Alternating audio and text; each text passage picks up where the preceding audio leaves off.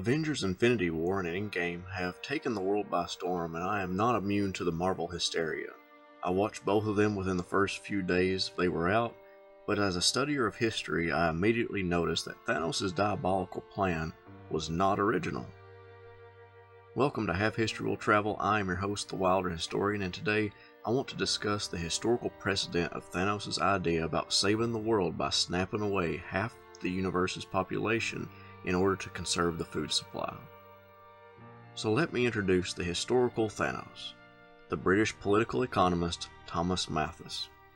He published a book entitled Essay on the Principal Population, where he concerned himself with the rapidly growing population of Britain and the world, and became concerned that the world could not support that population. Therefore, the future generations would suffer if something was not done to stifle the populations from growing. Not only was Malthus an economist, but he was also a minister of the Church of England, and this gave him a platform to implement his plan of how to stop the destruction of the world. He did not go to the extent that Thanos did of advocating for the destruction of half the population, but he did support abstinence and delayed marriage, which would stop the population from growing too fast. Delayed marriage would mean that the people would get married later in life, giving them less childbearing years, which would keep them from having a large number of children. Most of his concern focused on the poor, who he saw as the biggest problem because they seemed to have more children than the more elite citizens. His idea sparked an 1834 amendment to a British law that was created to help the poor, because the idea was that if you helped the poor financially, it encouraged them to have more children. During the Irish potato famine that occurred in the 1840s, those same ideas were used to defend not sending aid to the Irish. As you have probably figured out, Malthus' plan did not gain much traction because the world has 7.5 billion people and it's growing. So why did Malthus' theory not pan out?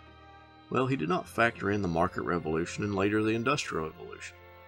Not long after Malthus' idea was published, the world saw the invention of the steam engine, which gave rise to both the steamboat and the railroad. Both allowed for the rapid movement of foodstuffs across the country and the world. The rise of steam power revolutionized transportation and the support of populations. Add on to that, the American Midwest and the Great Plains became the breadbasket not just of the United States, but of the world by growing large amounts of corn and wheat. Southern cotton helped clothe the world in the 19th and early 20th century, and the colonization of other nations by European powers allowed for more resources to make it to Europe, the United States, and others to prevent famine or population destruction. Additionally, we have developed better land cultivation practices since the 19th century, like advanced fertilizers that keep land fertile. We've developed plants that were more resistant to insects and insecticides that better protect plants. Malthus was the original Thanos, without the snapping of half the universe's population out of existence.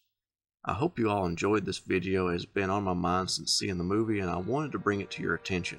Please share and support this channel for more dives into history, and I'll see you next time.